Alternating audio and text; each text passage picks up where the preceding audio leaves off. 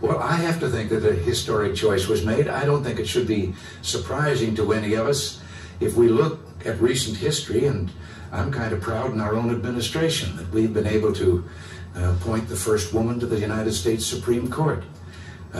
We have nearly 2,000 in high places in government that have been appointed out of those that I can appoint as president in administrative positions. And for the first time in history, we have 3 women as members of the cabinet. And so I think it had to come at some time or other. I could not have been the one to make that decision this time, because I think that I am blessed with the best vice president that this country's probably ever had.